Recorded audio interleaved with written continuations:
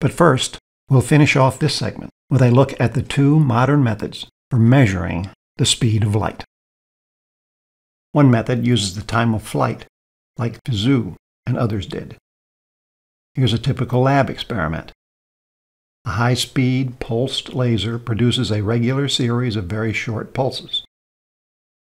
The red lines show the beam path. The first mirror directs the beam to the beam splitter.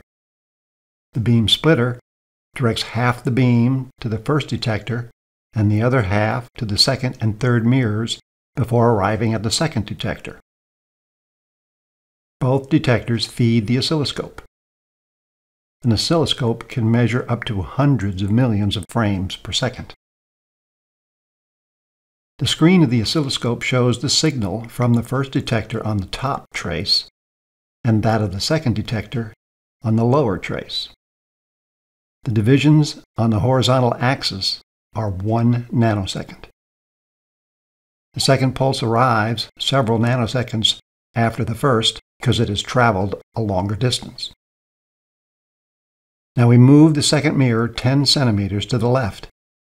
Because the beam has an out and back path, this reduces the path length by 20 centimeters.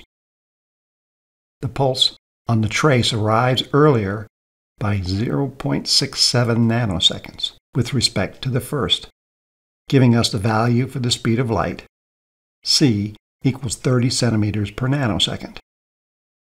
That's 1 foot per nanosecond.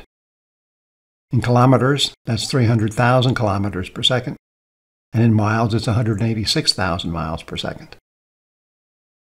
This method for measuring the speed of light is good, but not good enough for the precision needed for such a key universal constant.